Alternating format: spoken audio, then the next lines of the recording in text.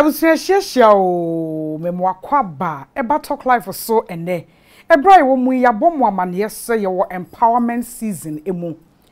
Na yene ye wo talk life ase yasem ne se we walk the talk. Albabo ne nya kasa bebre.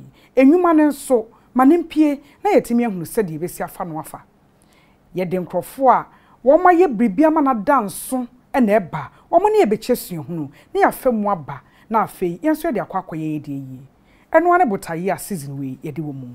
Midin nana ya konedu. Me na medi talk life ho chia me. Ene de metima pakan mu. Me busa nsem ne nyina na yapem waye e de ama ya brabo. Ye wa aboafo a mepese ekoda wo maseba. Kafam Ghana Limited. Boso me February mu wo de lovey enaba. Ai e ya adofo boso me. It will up to 60% discount. Ewa electronic appliances ni mobile phones abekwa akoto ewa Kafam Ghana Limited. Lovey no fa ho gym up to 60% die ebi wo mu pa. Wodro Kafam adwesio babia ne titiw ni showroom foforo na wodan so man Sahara traffic light na sena. Eye lovey. Ye wo KK Pepra roofing. Ye kwa ye be ye da ye mu asem o baby e di etibeto adansi ne menyina every iron rods etuamu abefa cement ekokosi nchense edi kru danso KK Pepra edi mu akotene woduru KK Pepra roofing krade a woje ne ho denti omma 20 years warranty a written warranty KK Pepra roofing enono JM Ado and Sons. What the bodges, ye the bodges a bomb paye, and ye what bodges, dear the nuedriane, and wechi JM Ado de bodges, apple cider vinegar, ye bois, ye a thief free nipedrium detoxify nipedriane fine, and no pay, ye vegetables near fruits ye ho, and ye bodges, apple cider vinegar, what the mother vinegar no wakasa, and aye. Any other products are every JM Ado and Sons and API yen e talk life yeso. Ye kwa koda wana siaba. Ye ba medane ne. Onipa ba abeboa yen. Na yetimi asua bibi de aboye bra no. Medane di ye ba sisia.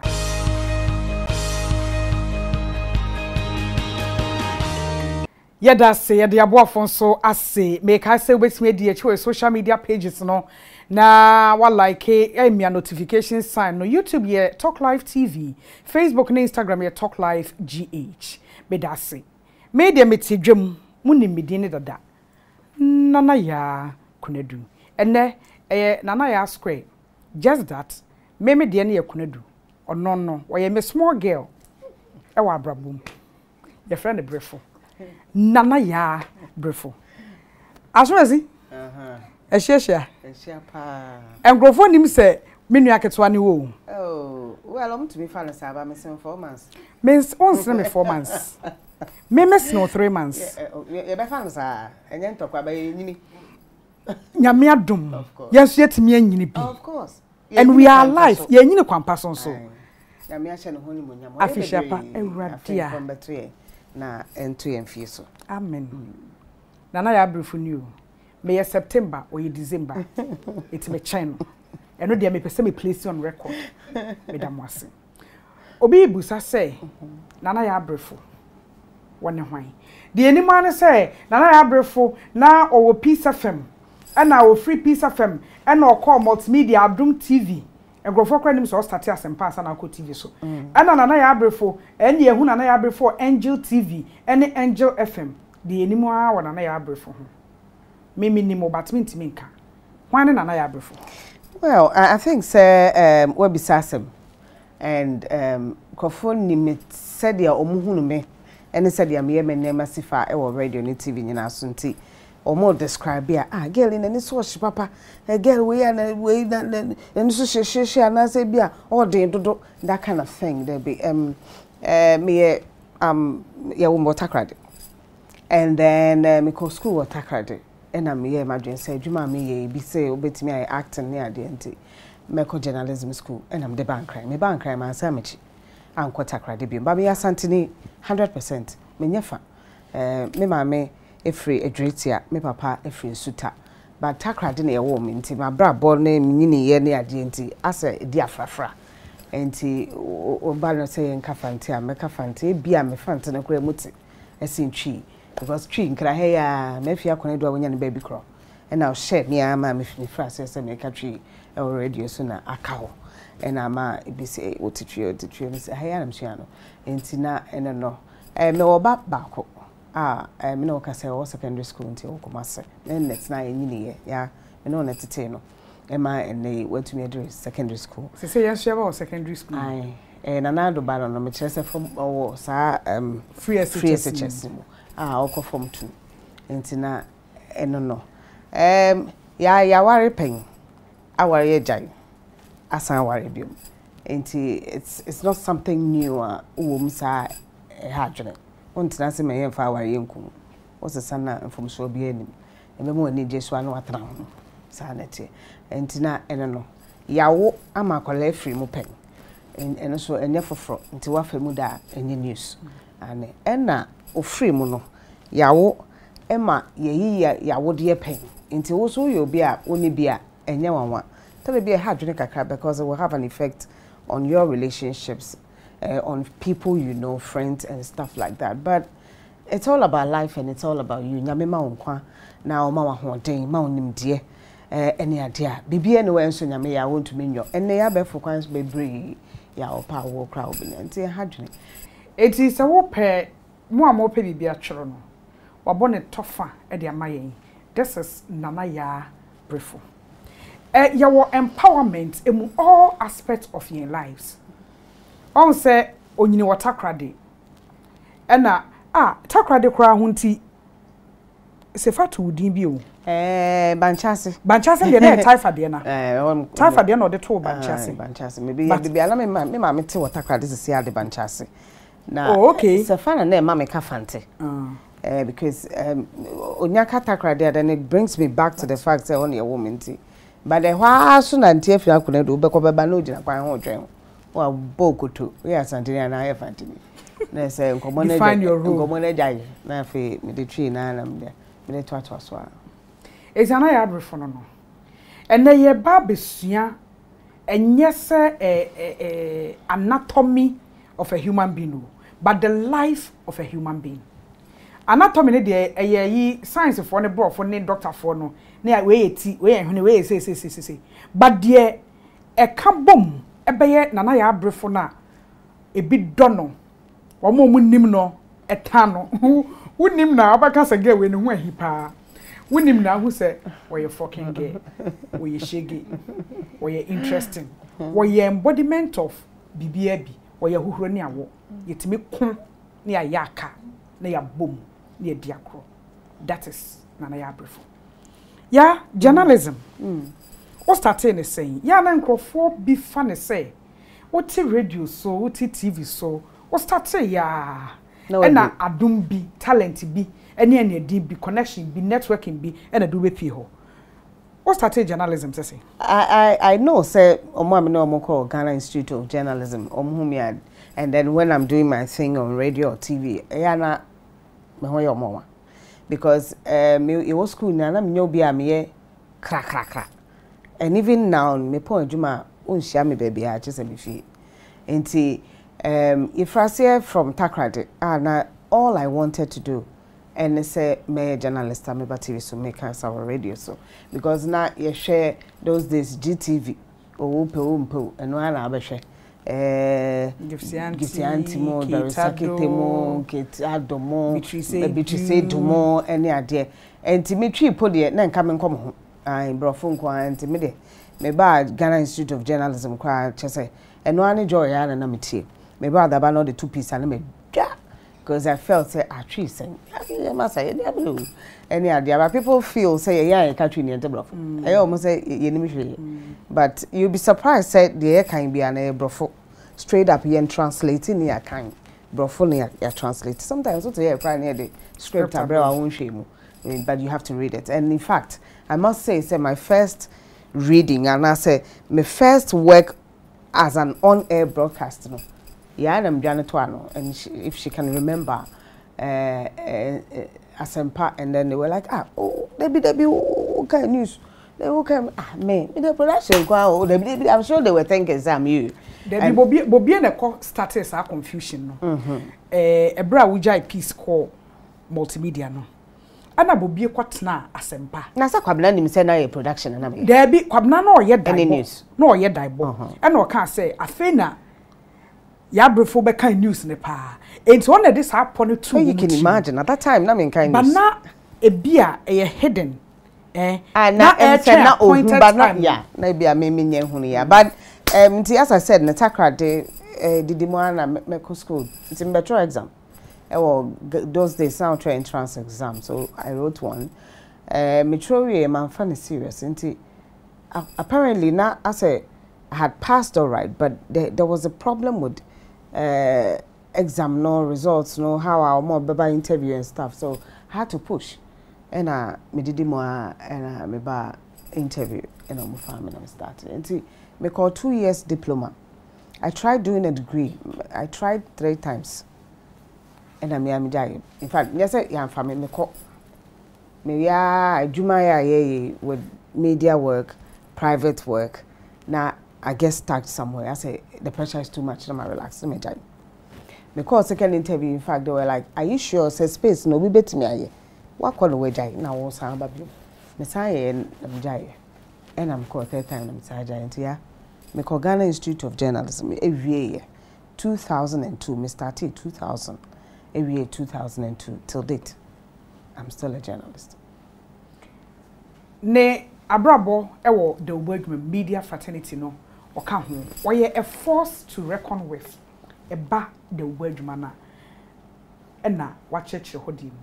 Waka de ntia okọ school ndru ba bia no agye dru ba bia no agye momont ase or not ase to ba be chichiri e talk live yes say no and live well ye to ankomo no so ya afa ye ba wabrabo aside the media ye beba family life kakra but aside the media ye share empowerment entrepreneurship apart from media adwuma no adwuma be no waye wo wiase na edoso bobo because it looked like say at the time owning something of your own ya dey bia na see me no me ni na nso ache enti you started a piece you didi mo ano ya dwen say na be pe bibi dey akanjuma ye no abrabo entra faako enti you frase say you be salon no ya me kwaje obi dan in fact obi asase be bia na mte wo Westland enti obi asase na msi ni dan 2 baako ye ni radia na me de baako de ye that is a build, operate and transfer enti ye frase ne didi mo awo ho afiran minim se na de yo autopolitan to nsuogum ade be che be ba na asa autopolitan to nsuogum ade be che be ba na asa ehwo ahom te saa na msekire na edi tu etu ye sokora hu sika kokko to saa na mja ikire bi sa try another salon eno so didi mu saa adwuma we wo ye wo de na wo nte ho a Ghana adwuma ni ho Ghana adwuma ne Ghana saa but sometimes you can understand to the be na ya yesu na ye ban bi nhyada ntwa yi papa a lot of Ghana from bebunu ebi ya kwadworo ebi anim mreye ebi hu abrabo se ukofie na onya dokono di a ukase no ano no se one nante anko baby foforo me ba ankra ha be pm wa ha there were some places I intentionally went there nyese minimo bi wo ho faka na wakwa nam Spintex road ye chi mu keke nam East Legon onka agbobulushi ai ye na na etimi tena ka mu ni akwa nante kwasi ado that time na nipa ne ndoso old fadama ho ho na old fadama ai yakonante agbulushi yakwa yakohwe bi omo hye nantwie omo ye chese yakohwe ba bia sa ya soma asa koye report na wonyira nim kwan no ya bre o ya nantimpa and then the fact that ya kokombia mbia no it also encourages us ube pie na kwada bi te care mu no apie baby a wote ni ade abrabo no ye ba single room ni atim single room no toilet baako rooms ni nyina use one toilet ukọ wa che so pensuo na wako achi di nsuo na gumansa wahwe po se bibi ni mu ansa watumi ayusi ni ade. It wasn't that easy, you know, in Accra. But you who say so be at me I bit me I be starting to any salon ba kumienu nail studio barbering shop be a boutique wine shop just say yeah na I simply near movie from one place to the other because nipa on ne adwuma no ebia ne ne subi ne ban bi na say na adwuma na ba form no wajai we move it to another place now just say any abrabo ne mema suban ne wo munim se de etena efie ye de kwa adwuma ba sa na so ma say nyina enti but we never gave up. We knew say still na baby ayen shira wo ne baby abrabo ne betimi abia man ye no ye wa wo de enti ye obi de be ye de so beka ho say de be betimi abo enti from salon to salon, finally me break it kakra. Me jai na me say ne me fa me sika to be an entrepreneur na emo ame. After a while, let me gather an amount of money. We say no, transport business. In fact, my be that taxi, my taxis bear 3. Me like me kai pass a brand here ba kutri me taxi na oil so oil on yen she breaky engine. Oh, me o hand of friend me say, madam, o car that say my package ya me de me jaki na to me ko. Sade no ena me bufu ye na me de me ton taxes ni nyina ena me call break me keep his scan am say baby me nyes kaka kakra still na business na the woman so enti ye be hwe say ye be na den me call VIP say me pe bus back but the bus they gave me I wasn't too comfortable. It was like dada enti me say no me ne obedi ngomo no say no I think it's a pizza business in your bad enti obetimi a try ahwe. Let's see if the once in existence no be bet me a mal franchise. No to me yeah maybe say money pan franchise and was $20,000. And we farmer me na me family ma. We are na wa kope baby a me metro sepe. Na area ye be area ma sama adwumayefo na mama. You know that when you put it together it was a lot of money and it was somebody's name. So that time na nya me adom. Ya adwuma ya build it in say wa wo hwe me say yedin papa ma say ye boni ma we have a name until then say ye kradin no there na me de 20,000 come madam for no obi ye nim na nim say pizza no ton so hu asa ye nim na say as popular as and risen to that level of meeting big men in society in Ghana until na me family in there. So I decided I won't give the money to the person. I'll build it with my name. We will push it. It will be difficult, but we won't give up. You be pia till say be do, maybe I be say this. I mean, in him say be I won't him nana space are there. I feel no abagana. If I want more table to I don't know. Nana ya Brefo no. You be jina salon. You be cost 1 day at a time. What start say salon? The first one was Mawood in Chenho, Westland. Challenges been apart from Polytank now. And that is you. Yansha human resource because me know na yenko beauty school. Inti human resource ni pe be adwuma challenges be nothing. Okay, so my cousin encourage me say oh yes or a hairdresser from Kumasi and she's still working Kumasi where I knew she was working. Now only na encourage me and na mama be a man.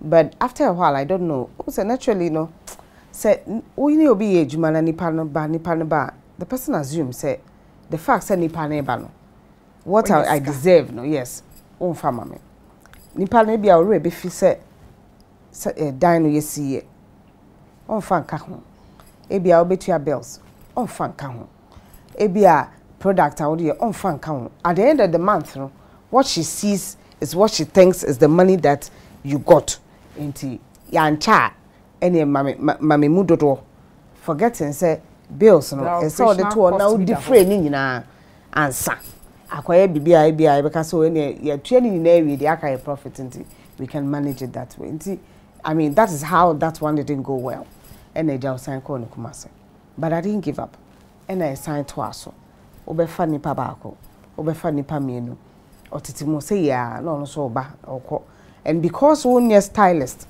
one year hairdresser unko home school the people are all allegiance to the person who is doing the hair until ojaya no the uncrofoko until you would have to start all over again and rebuild it and I will rebuild it so I do my adaje ni ho yeah oh sorry I never plan all day but the company will change your day because politicians ne ma ye hontan na so mo ma ye hontan a wo ma wo hontan wo enti ye nyina na bia wo nkwa adwuma wo fie na obi de bibia babom na so san kwa adwuma ya da office days ema former general manager when you baby crawl to me akaye wo bon kofie go jare pen because we had to work and we had to stay in office for days ma and you know into that's what the challenge in salon no nail studio no maton force pen in a shop pen or Norway. That is the challenge with Ghana. Brad non so obedu on so apa horse mediasa and I know what tre. There traffic. There's traffic no so etu kwan akọ baby. Ye ne traffic net here. Ba ye adwuma na se kan news a. No nsi a nsu ato nsu nto you. Traffic okwan so traffic enti you. Wuti fi a wo pese wutie news. No nsi a. So sorry ye wo dey ye so one day ye. So ba be ye adwuma. And you do it. But other jobs say no, they find excuses and they feel say oh yeah unye sensitive enough say so tia say traffic and nsuo mu na ye bobomi what as your time nyandai you know. So today client aba we nya ochina client aba we nya ade achi client aba we nya na egulu, and that is how Ghana for be su any bang into the into me going. I talk live. Yes, say no and live well. And I have before share an experience as an entrepreneur plus journalist. Our media space and your business space. When you be a woman, menko. I talk live, yeba. Yeah, that's the above for say talk live here empowerment session ye de bremone ye ne almighty na ya Brefo me small girl no ye ne ne wa say ya ye di enkomo e de afa de bia brabo ene adwuma ye ensemu ya salon no me experience na nyam na mete na we me interview na me you interview to experience na meje ba we na ye bia bra jai ye nu nyina ne ya bra ye de na salon fa ye me ensa me ne wo ne afia edutwunwa ya me ensa ne ye adwene se be na etefa so ye nyina na etefa ye so ye de na wo de no jaye wo de na ye de na so jaye wo de no maybe de no ye na o ma 7 ho no ye de na jaye me na me you interview na I mean ah da bi se ye na so ade ba ko le ye in fact e bi ankrofo ni mo ya na ntia che enti de me make ono betimi aka no kra se me chiremu unsa me ka no no chire me o chira o se manwood first place am here in ntemu enti oni me say wo a wo hwe bi enti no de ye ya wo de no guye no me de no say ye can say na ye we born more enti many girls na arrange say about 7 p.m. na client mbaya na ye start adwuma 7 to 8 about 7 p.m. na client mbaya you bitimi pon if you say we won na on the average 2 hours 30 minutes then it's na yentimi nye gise bia Saturdays and an event okroma enim se nkrofo e ba be sesi omo ho akọ but unfortunately yeni I press la wood Miss Wood kwa akọ ye accounts okwa akọ ye 5 p.m.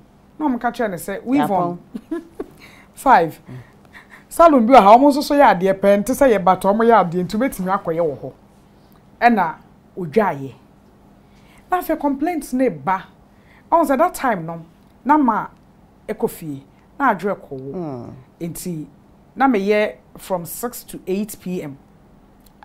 every day, so you can't be there in the stall enti because okay pokun faninku that time me training kran me training conroll session me training ni pa be 120 amomosua conroll de koye adwuma ebi wo South Africa ebi e wo Holland ebi wo London as we speak no mo de ye adwuma and who sha na yenya nde but they don't know, unfortunately they don't want to have to even say thank you by thank you no nyame na de man okay it's me de na ma me too same way me de no wo ohun enye same way me salon no na eye baako e na ba bi ebotire ntimi fan say eye two places in 2 wo de no wo ko Westland baako wo ko Westland ko Taifa me call Norway da bi wan ko Norway answer me call Norway me fi Ufi Westlands. Ufi Westland now ba champion opposite to Tantra Hill opposite. Manga so abon. Fi Tantra ho na wine shop ne beka. E beka ho. Aye. And so na single. Yes. And they call Taifa. And they call Eba Norway. As North Kaneshi. Hey, say what bro? You don't give up. You feel say no. I don't know. Nya trade. Sa na opesa oye. Opesa wo ye adwuma. In fact, me feel okra not me say kra call Mataheko. That was the final stop and no so a double shop. Na those days not first choice or more a training crowd. So you just chase them either first choice or second image here or FC here. And that's what for binary. My makeup, bridal makeup, studio paint, nails paint, barbering shop paint, massage. In fact, me call FC. I have a certificate. Because pedicure, manicure, makeup, massage, nail because I felt I needed to know. Ebi minimi yenti. And they almost bluff because they come and at a point they stop and go. And yeah, there would excuses like this. And there were clients or China say, I did the same issues. Yeah, pon a time in showing yeah, mantem just say what would he train me. Same then you need to how should I say when be as clients until you have to relocate and make it look like it's new. So the bear you start afresh. You relocate, make it look like it's new. You start afresh. Until finally, oh, matter here corner, I didn't know where you could go. The younger ones, and they meaning say you didn't come away. Messia T. Me per salon work and pay. Me pobiato dryer mammy, and a messia de pam. Do you see some level of seriousness? And what young generation? And what the younger ones in one? No. You see, no, because I feel say, and can get in it. Yeah, yet you say, per se, be salon and now, baby. I will be working pay, and I say, you bet me, I but, oh, shit, I say, and Mebulun and they were mum per break a sick. And now, one who say, be a, or to care be more. A yen say, at to per boo now the quadri. And be or no so no, sa quite now so no, the young woman say, Woman son for Sabinian son to her. And my the car no so cry ma woman register car no so cry ma woman. And you are tonight, she or quan so no who's a boy bit more near sin or quan. Near Sergeant car never in the same car. What him know about prepare and say, Nadia. What today near high diamond. Yan Tom and near high crown one shall say high and the dean put a shell. Into your tina will trim no bin am hawkran say, ya catch and say, maybe bawa, ye to know sign back to square one, baby. Woman in rich, I say, a human ho. One pet or better na farco, then a twisty farco. No, what's not see a year now, dear son. What person what's not say, or tinemo a two. Why a crabby our bread and so coaching cacra, or fuck room cacra. For naba ne boarding will used to be cacra, or pay a weave on a ne boarding. Or near Nadrian say, will be now but tre. No, a deal be nigh sick. Now what to me a swear be a free moon or dear yet to my Debbie. What permit dear? Media no sworn ya but no what to me a sure be dear no dear any dear. And only problem I owe experience also munya on the job munya. Wonya met me I can boldly say may say me mano. Me tete woman. It be London the year juma. It be South Africa. It be Holland. Tiwa parts and Pokuya and the rest. A bit Ghana has said the year, Juma, no back up bestra me office ha. If I had to say you, yen ye on common, ya Sambra, a babestra me office, I see. A fee, a bimo qua, they come back. Omo ba, a mom who say abrabo any one dear. It's a fee or pay the right path. Afaso. This session that ye. Yem person the pambe one church da kwa kapem asan waba. Enti ana me person obi etie bi. Enkankane younger ones are almost skills. I mean that's the best thing you can ever have. Ewo Ghana and all over the world. Yeah, to me debia de mesua na mukra certificate am kwa brochi amene adwuma ya. say school na akọ na abotai we doctor kra akọ abrochia untumi nya adwuma first day chi so wo san ko training e wo hansa ba wo ye hairstylist wo ye makeup artist wo do South Africa or London or US or Hinfo day one you can work oba ko bia nyam nam tete no akopie Canada say oba be ye touch up e wo baby anon bokon ro no Alice what's mama ya say kon ro no mensu anka maboka now or not Canada na nkrofo clock no on shadan clock otifie na odi appointment nkrofo clock here say taxes nko ebete no we no kofie house to house e no kokoye nkrofo ti e de ma wo say obi any obi ye adwuma work and pay na wo tu no for dey foto na de be ma no me ka che ne say je say enchenche wona afi eye de a obenyini et sen kra na nyabotre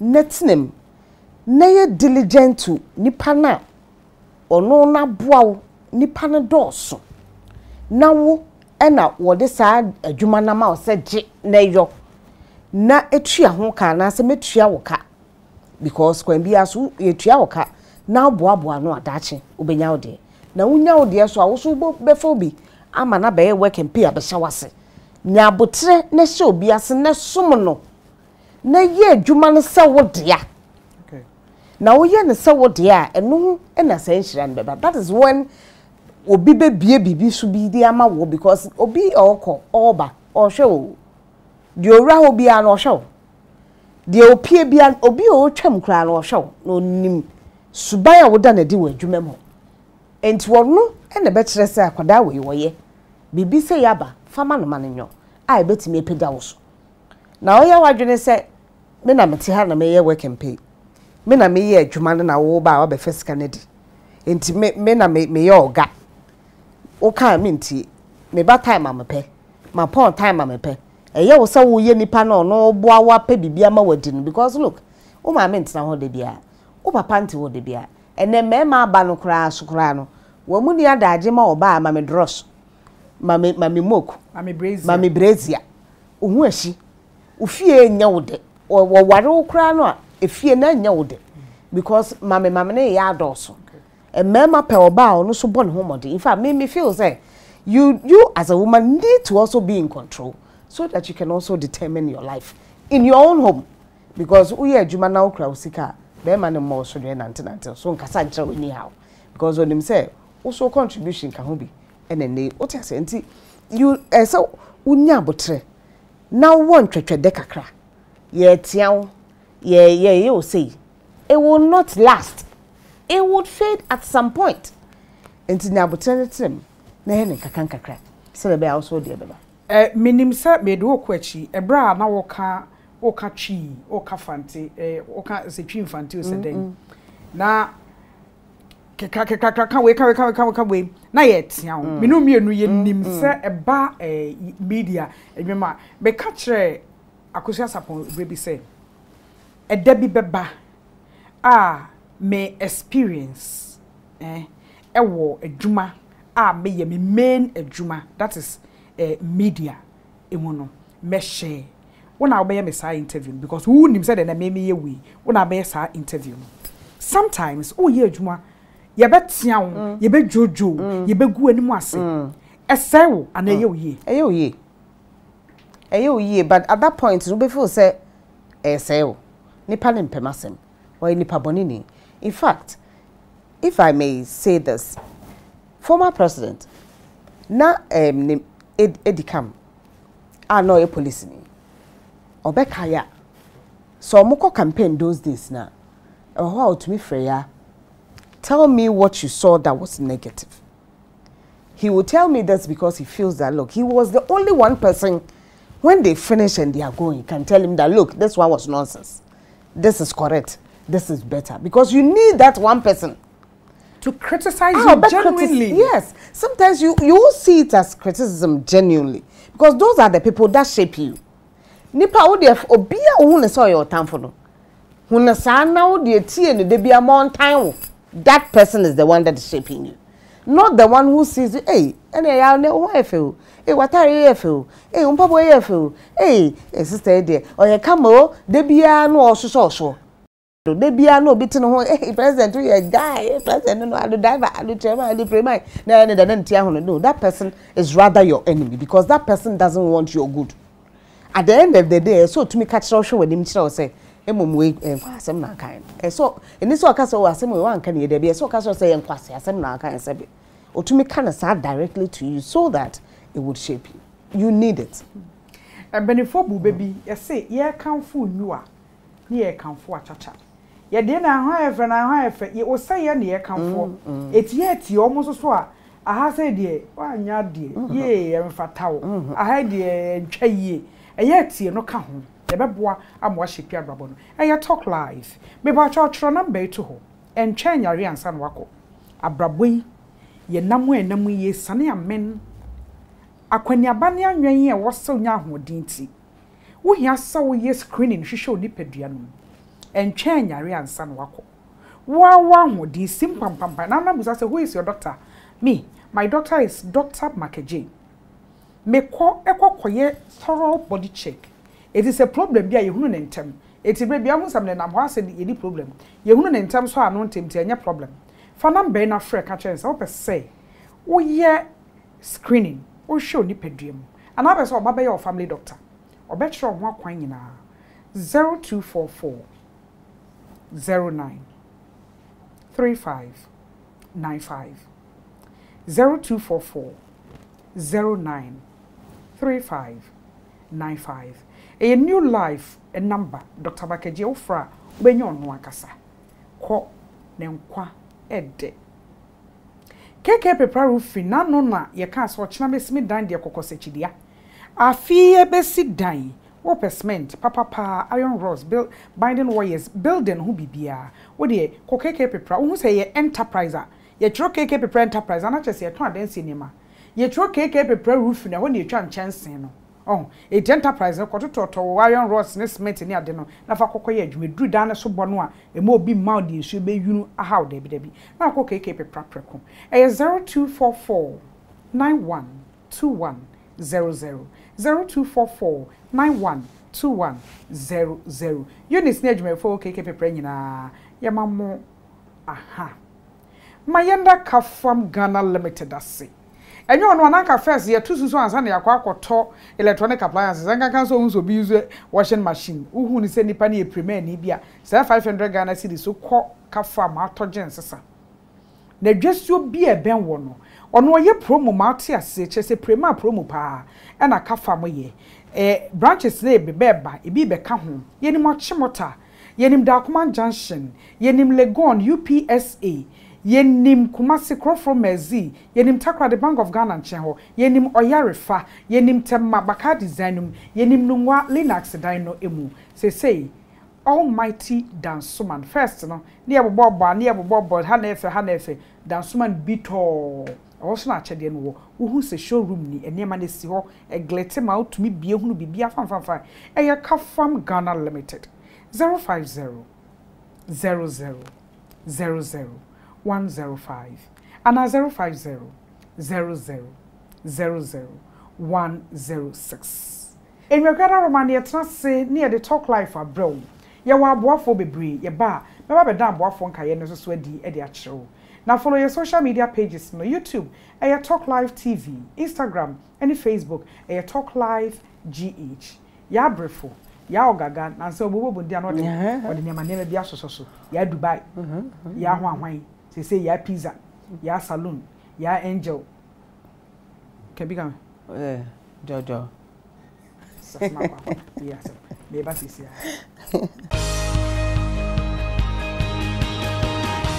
Say eno bre ye walk talk nanti utie na so hiamwa ubetimi adi ya Brefo achi e wo Instagram ye nana ya Brefo or you'll be our responded to every message here about the inbox.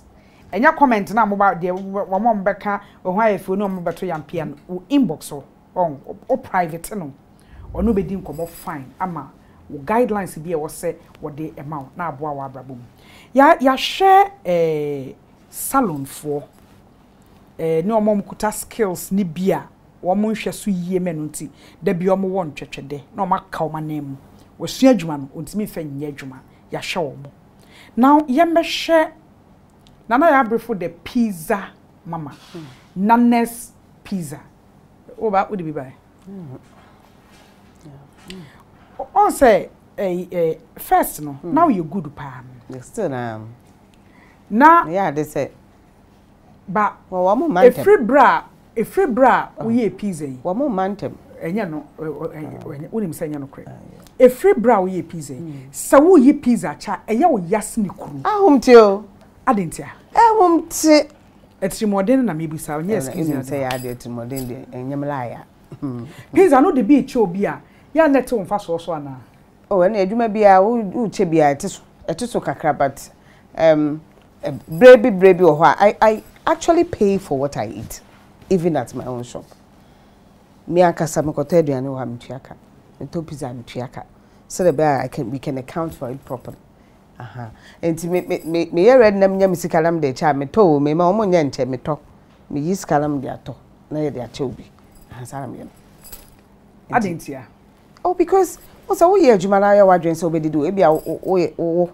okunu ana wo mpena wo nua o maame o papa o nanfofo wankasa wo nuanom wo papa o keka ni nyina asi ani na obi ekodi bi free adwuma ne se ne nkatumda na nka eno ano no because then as you eat me minimum bi a oton nsu a nsu 20 pesos no 20 pesos ni wo hia no ese 10 cedis because onum 20 awumbu o enum 20 awumu na mfa so na na wodie until you can't play with it and do it that way say ya be salon nti madam for pa na ya makotena se monye mtima me wi ala masode meko oyesa na wo gu na dwuma wa moa no wo bia fabo na wo sa kwan no so na oped achede a wo ka kire na obetumi ayi ni bottom sika e dia sa na you just don't go ahead and say because we know a lot of people you are just dashing you are spoiling your business emo ebia your business no egu because and now force say they okay ye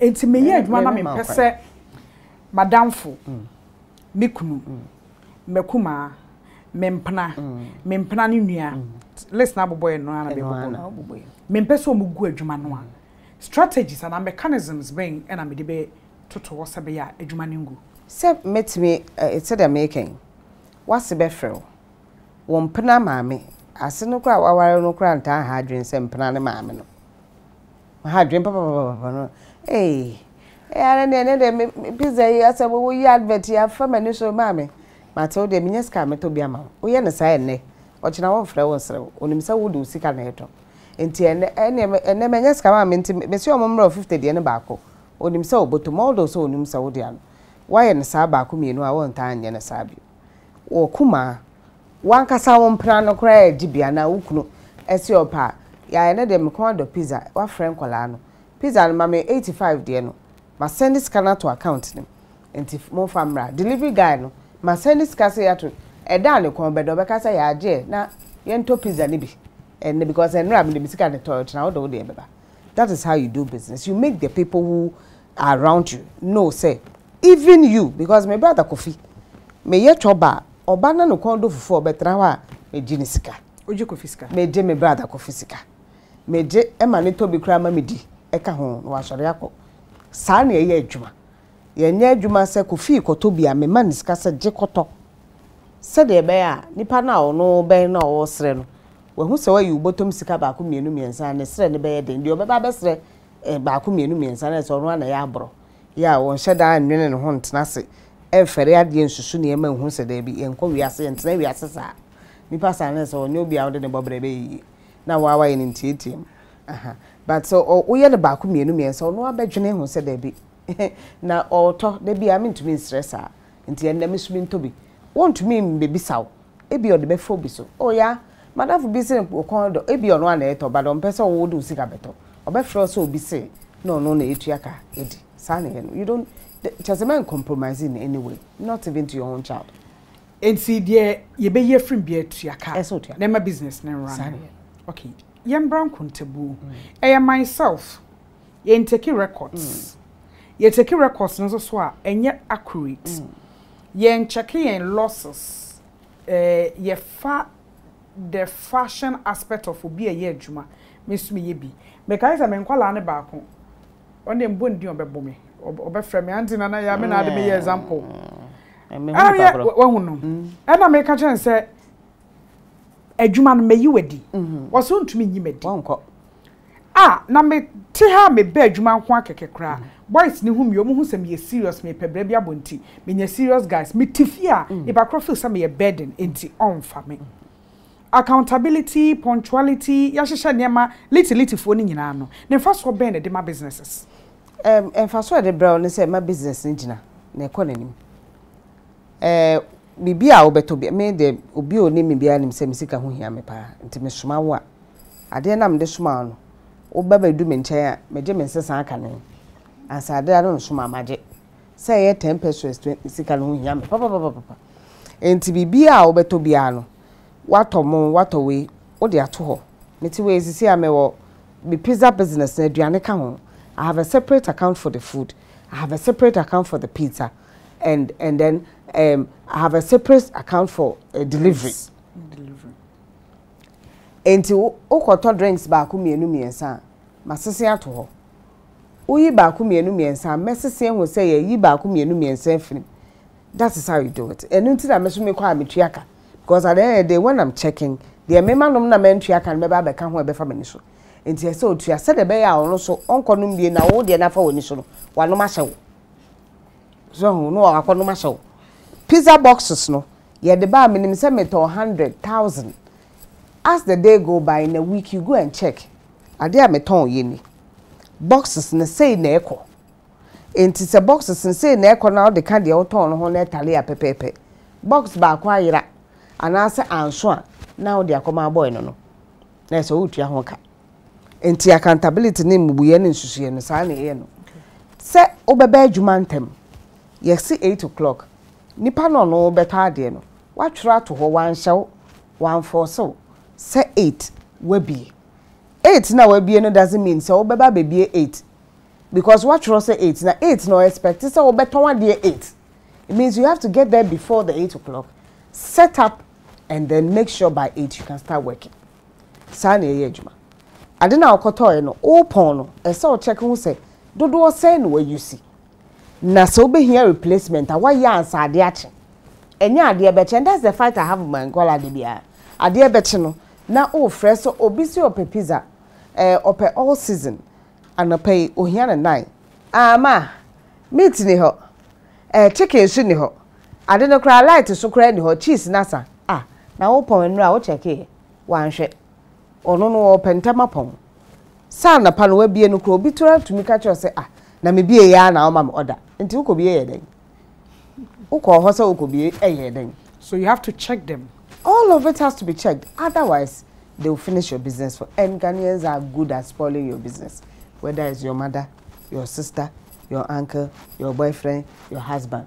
Wa mo weni anna ho obeguna ma without knowing say oguno ebi wo ha na enye ni da ho onim se de oye ni betimi aguno obi also na ni da ho pa ho ye na shi enyo no akoye wo enti ebebo ama wa set no wa shiska no oni problem kra obi ka kire me se wo fa obusu ni adwuma owia wa wontumi nche no eti for hoho owia wa che no so no obi ye adwuma na anko yi a ebrebia na wose wo hold ni pakro na accountable macho me do ko police station macho me do ko court bunkonta di misika ebrebia anaso you let go the time. You don't let go like that, but it's not all the time macho it's not all, but you can also let go, because if you decide to let go all the time you come back to square one and start all over again.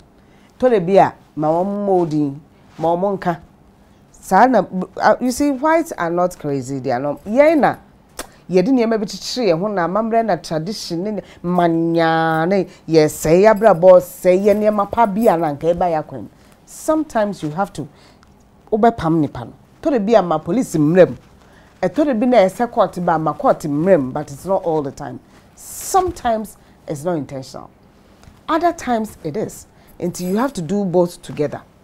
Opam bi na wunya abutrema bi ebi wo ho a me wo delivery guy ba ko how to say akwala no se nye se ubenya daje ani atete na utu no twene a wonye nipa bia because when this has ban fu na chia manaka and he doesn't even didn't try man try no kura na ya yepe and when nya no abutre kitwe bi a wapam no ifa wopam na okwa so anu asan aba wo no ba bi na so right and well nye wonu kura po de obesan aba oye tan wo be kwa san aba ba ka be pacho no asan ye sa no akwa no asan aba nte ho na eso hu se nipa we nya me de ma osesesam and to find a way to change the person. Sometimes it's like that.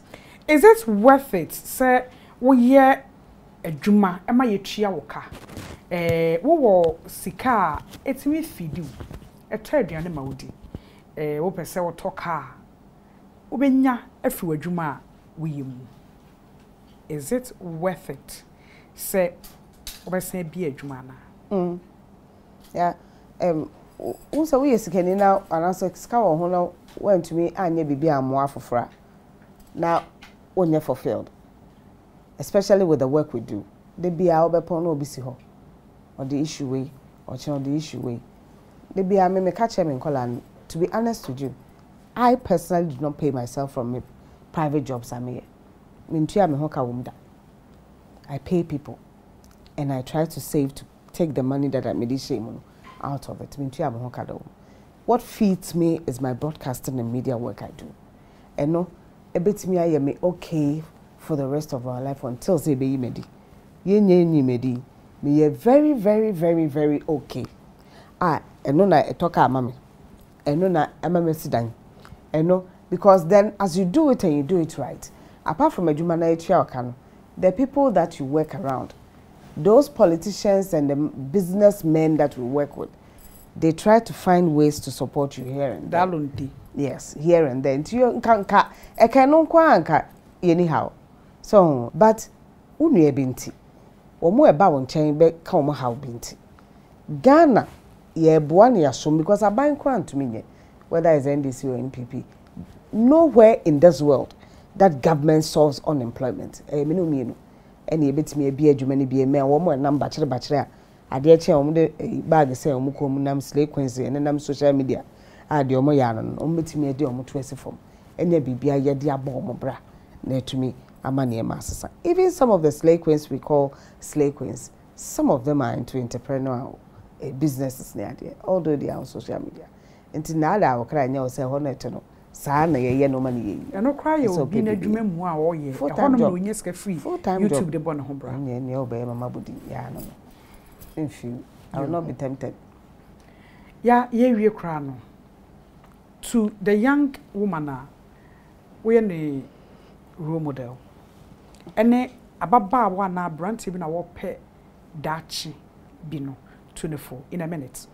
Okay, and say 1 minute no dia me too for wa hwe me ohun say oh away de oye me fe baby we dream nya me so no niema wo ye nya metimi ayi say eye ya Brefo ba ko pe ene say obebra ho ase ubenya botre no wasue ni ye na to one step a second step into bako into 9 utu baako furi kosi nan ya 2 and 3 na wa mess no tokuro no o baba ka be fele ya na nafom and just take a step at a time.